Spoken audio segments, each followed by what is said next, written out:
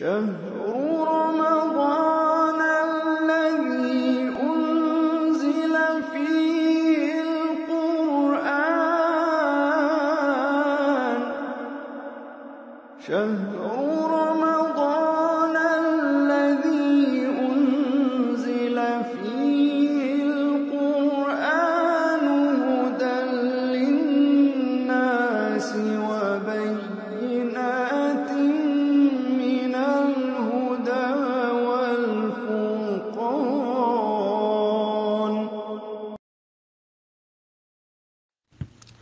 ওয়ালাইকুম আসসালাম ওয়া রাহমাতুল্লাহি ওয়া বারাকাতুহু। মোহাম্মদ আলী ভাই কুয়েত থেকে তিনি আরও জানতে চেয়েছেন যে অসতর্কতাবশত কোনো লোকের যদি কোরআনুল কারীমের পা লেগে যায় তাহলে কি তাতে কোনো সমস্যা আছে?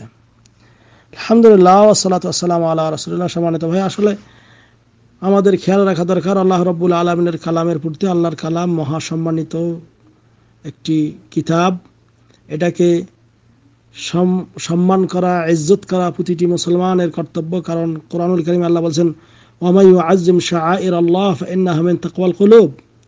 আল্লাহর নিদর্শন সমূহকে যারা সম্মান করলো সেটা মূলত তার অন্তরের তাকওয়া প্রসূত এটা কাজ। অর্থাৎ আল্লাহ রাব্বুল আলামিনকে আপনি আল্লাহ রাব্বুল আলামিনের নিদর্শন সমূহ যেমন মসজিদ, কোরআন, এই জিনিসগুলিকে সম্মান করা মানে মূলত আল্লাহ রাব্বুল আলামিনকে সম্মান করা। অর্থাৎ আল্লাহ রাব্বুল আলামিন এই জিনিসগুলিকে সম্মানের বস্তু করেছেন, এটাকে সম্মান করতে হবে।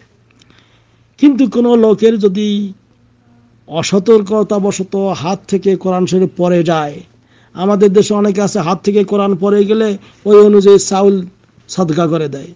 তাহলে একটা কোরআনের আল্লাহর কালামের মূল্য কি 1 কেজি চাউল? এটা কখনোই ঠিক না।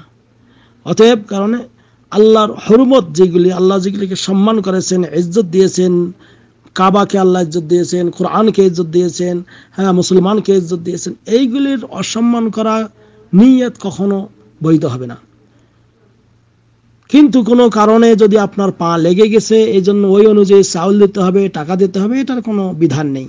বরং আল্লাহর কাছে আপনাকে তওবা করতে হবে এবং দোয়া করতে হবে, রব্বানা লা তুআখিযনা ইন নাসিনা আও আখতানা। হে আল্লাহ, কোনো বিষয়ে যদি আমি ভুল করে ফেলছি, ভুলে গেছি, তাহলে সে বিষয়ে তুমি পাকড়াও করিও না। অতএব কারণে আপনার যদি কোনো কারণবশত এই কোরআন পড়ে গেছে বা কোরআনে পা লেগে গেছে, তাহলে আপনি এই জন্য অনেকে আবার ওই কোরআন ছুঁয়ে একে বুকের মুখে ইত্যাদি লাগায়, এটাও ঠিক না। বরং সুন্দর করে তোলে রেখে দেবেন যদি কোনো কারণে লেগে গিয়েছে পা।